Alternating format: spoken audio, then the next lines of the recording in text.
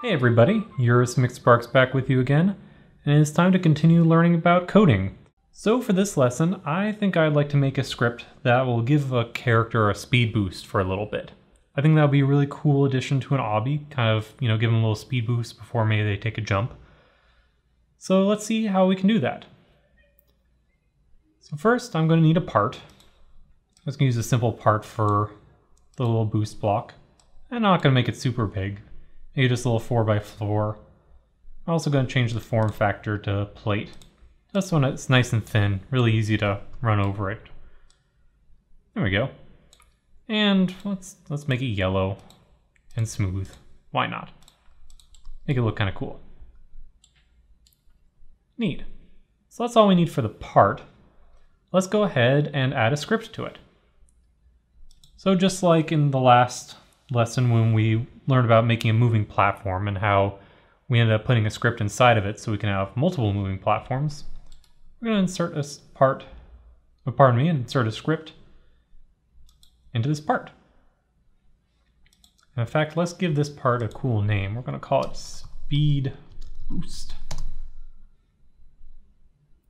And here we go. Now we are in our script. Before we get too deep into this, let's review what we're going to do, because it's always good to go into coding and programming with a plan. And what I want my speed boost to do is if a player steps on it, I want that player to go really fast, and then maybe like a second or two later, they go back to their normal speed. I think that sounds reasonable. So let's start off with what's actually the harder part, which is checking to see if someone stepped on the part at all. Now to do that, we're going to need two things. First, we're going to need a function, and this is just like functions we've been making, and I'm going to call this function stepped on. And I'm going to give it a parameter called part. Now before we really do anything inside this function, I just want to make sure the function is there. We're going to use this function with a new concept called an event. Now events are really cool because they are basically triggers in your game. Because if you remember the last lesson, we just had a loop that made a part move back and forth, and we were kind of in control the whole time. We knew when everything would happen. But in this case, we don't know when a player is going to necessarily step onto our brick. We can't put like an arbitrary pause in the game to wait before we change the player's speed. We want to do it right as soon as the player touches the brick.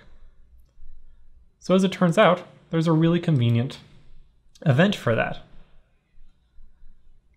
So what I'll need, one more thing I'll actually need, we're going to make a local speed boost. I'm going to set the parent. Well, we're going to store the parent in the speed boost variable so we can have access to this brick. If we do speed boost dot touched, this is a special keyword for a special type of event that all parts in Roblox have access to. All parts will know if they hit another part, and we call that it touches another part. And what we can do is on this event we can use a special word called connect. And when we connect to a event, we can give it a function. In this case, I'm just going to give it our stepped on function. And all this line here says is that when the speed boost is touched, so again, speed boost is the part we have in our world, it's the yellow guy over here. When he's touched, we're connecting a function to that. In this case, we're connecting this function that we made up here called stepped on. And so, well, you'll notice, let's just do a little print statement here. I'm going to say print, I got hit. If we enter our game and we run over our block, notice it triggers I got hit. Because again, as soon as it got touched, the stepped on function got called, which then printed out our little line here. Now the cool thing about the touched event And this isn't true for every event, but it is true for some. The touched event allows you to have a parameter. In this case, which part touched the other one. Because that's really important to know. Because we want to make sure that it was a person that stepped on the brick. Because we could just have another part above this brick. And this will actually fire that event. At least it should have. That's weird. Oh, well, we didn't have we didn't print out anything anymore. Oops, my bad. Print. Hit. That was confusing. Let's try that again. There we go. See how it's triggering hit? Even though just a part touched it. So it's important to know which part touched it. And we can even do something like print out the part's name. That's kind of useful. Now you see that part's touching it. Now it's the left leg, right leg, parts of the humanoid, parts of the character. So what we really want to do in this case is we want to see if it was a player character that stepped on the part, not just any arbitrary thing in the world. So how can we check for this?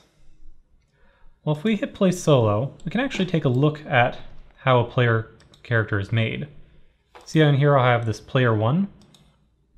It's got all kinds of things in it. It's got all my hats, my shirt. And it's got all the parts that make up the body. You'll notice that when we've been stepping on this part, or when it was printing out stuff, again I deleted that line, notice that the right leg and the left leg, which are these guys, those ones were triggering it because those are the parts that are stepping on it. Well, both of those were part of the player. So what I'm going to do is I'm going to say local parent is part.parent, because I want to see what this part is, what its parent is. And I want to check to see if that parent is a player. The way we can do that is we can use this special thing called an if statement. We can say if game.players get player from character parent, then. So there's a lot I've written here, but let's break this down so it's not so confusing. So I've introduced a couple new things. First, we have this thing called an if statement. We said if this big long thing of text, then we have some blank space and end. Well, this is very similar to functions, very similar to that while loop we made in the last lesson. Any code, we'll be putting code in between the then and the end. Because what happens in an if statement is it checks. It checks the thing that's in between the if and the then to see if that exists. If so, then it will do the code. So we can say print it was a player.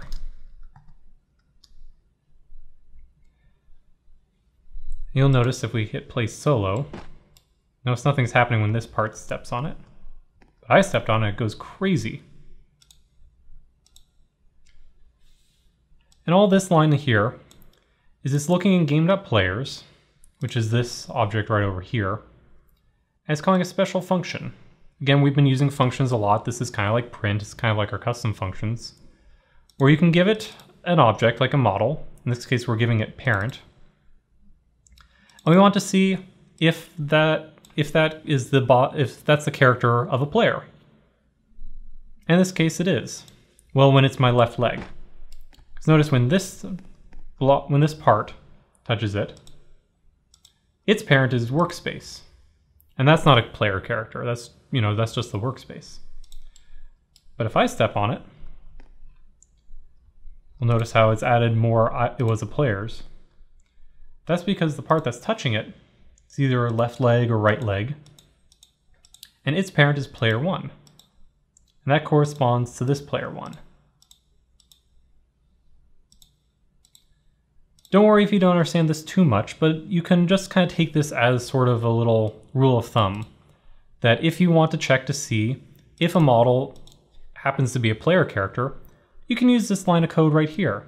You can just copy and paste it into your game and it'll work just fine. So let's go ahead and do something now that we know that we've got a player.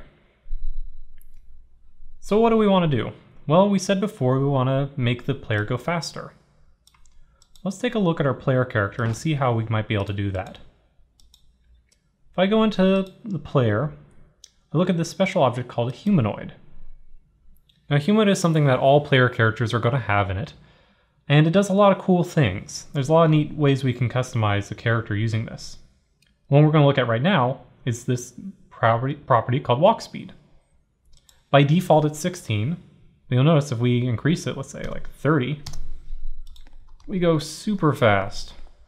Even go like 50 or 100. Depends on how crazy you want to go with this. And we can just do this in our script. I'm going to reset. So we know that parent in this case is a player character. So we're just going to say parent.humanoid colon, or pardon me, not colon, dot walk speed equals, let's make them really fast. Let's make it 50. That seems pretty cool. So what will happen is, again, we're part hit our pad here, the speed boost. It triggered this function. It gets the parent of the part that touched it. We check to see if that part, or pardon me, if that parent is a character model. And if it is, then, well, we just set the walk speed of the humanoid to 50. Let's try it out. So we're just walking, kind of doing our normal thing. But if we step on the brick, whoa, we're going super crazy fast now. That's awesome. So one more thing before we wrap up. I remember we said at the beginning, one of our goals was to make it so this was just a temporary boost. We don't want you running this fast the whole level. So all we have to do is we just say wait. Say we'll give them like 2 seconds of super speed. And then we can just copy and paste this line and set the speed back to normal, which is 16 by default. So we go into our world, step on our brick, go super fast, super fast, super fast, and then we slow down. And that's all there is to it.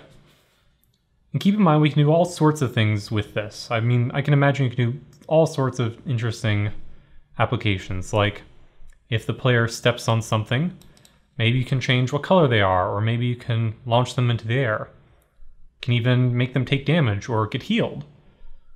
All you have to do is follow this basic format of connecting a touched event. All you have to do for that is just make a function. And after that, check to see if the parent of the part that hit the other one, just see if that's a player character, which is what we did in this line. And if so, we can do anything we want to it. In this case, we increase the walk speed. But there's all sorts of things we can do. Again, we've got health. We can set the health of the character. We can increase it, decrease it. We can tell the character to jump. We can do all sorts of neat stuff. But I think this is a nice little widget for now for an obby. I think it can work nicely in a lot of games. So I think that'll be all for this lesson, but stay tuned, we got more coming right up.